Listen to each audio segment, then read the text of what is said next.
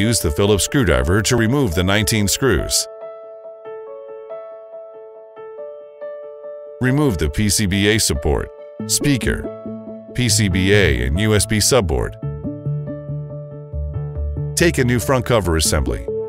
Install the USB subboard, PCBA, cameras,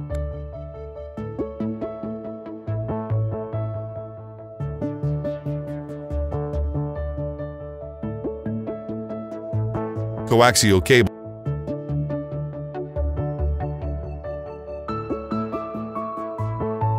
and speaker. Tilt and insert the top of the PCBA support in the front cover assembly. Fasten the snap fits on both sides of it. Ensure that the support is properly installed on the front cover assembly. Use the Phillips screwdriver to tighten the 19 screws.